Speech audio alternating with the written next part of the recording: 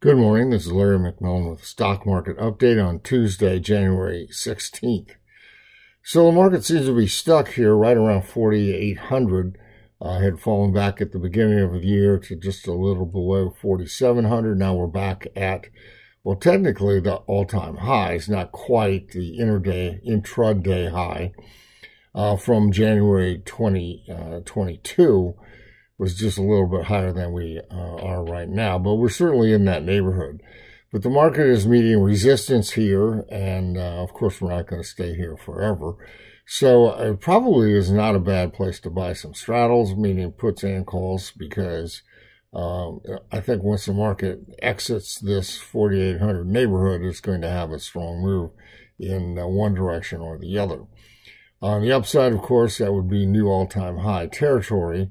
And there are plenty of shorts, I think, right now in the short term, trading shorts that would have to cover in that case. On the other hand, if we fell back below last week's lows, then we'd probably test 4,600 pretty quickly.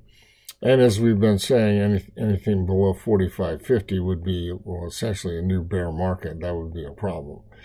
Equity-only put-call ratios remain on sell signals, so we do have some negative indicators at this time.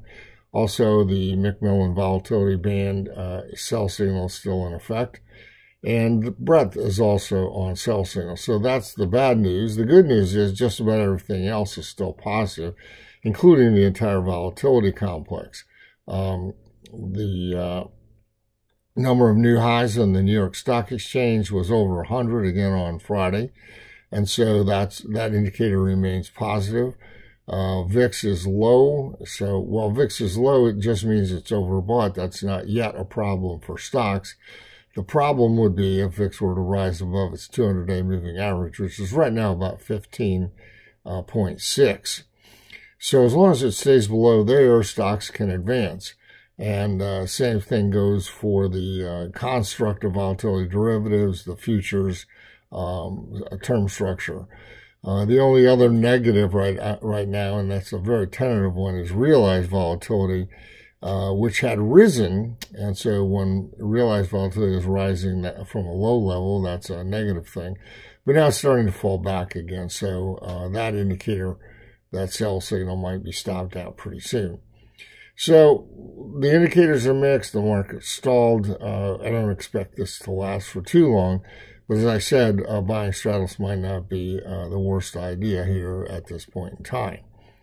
I invite you to visit our website, take a look at our new website, and also take a look at some of the specials we're offering on our daily letters and things like that.